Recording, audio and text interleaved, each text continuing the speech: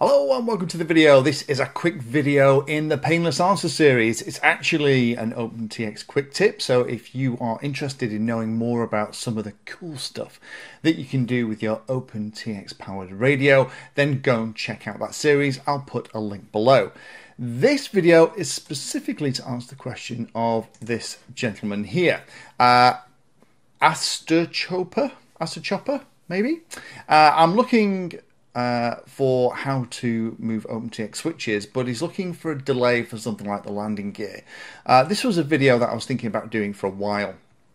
So let's go through two really basic ways to set this up.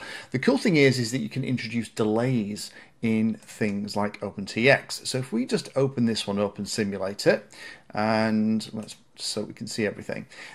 Channel 7 and 8, we'll assume that this is on a model where the landing gear drops down, but before the landing gear drops, the doors covering the landing gear have to open up first. And I've put it on switch A. So we've got channel 7 and channel 8. So when I flick channel 8, the doors open, the gear drops, and then when I put the SA in the back position, the gear goes up, and then the doors close. And that, I think, is what you're after. So let me show you how I've done that. It's pretty straightforward. Now, I haven't done anything with flight modes or inputs or anything like that. All of this goodness is in the mixes section. And in mixes, there is the ability to both delay and slow down the movement of a particular channel. Now this one that we're looking at here, channel 7, is the gear. So we're going to give it a delay of 2 seconds so that the gear is delayed on one direction but not the other, because you can actually decide how you want to do it. You can also introduce slowing down stuff in OpenTX as well.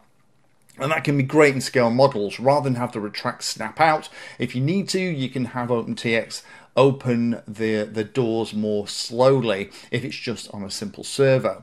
And then the way it works on the other way, if we look at the door, then the door's the other way around. The door will open immediately, but be delayed when it's closing to allow the gear to come up into the body. And obviously, if you needed the gear to come up fully and it needed a little bit longer, maybe it's complicated kind of rotating mechanism, you might increase or decrease that, again using slow. And the result of that, just to kind of show you that again, is that channel 7 and channel 8 are the two that we're interested in. When I deploy it, bang, door opens, gear comes down. When I do it the other way around, gear immediately comes up, door then closes. So that's one way to do it.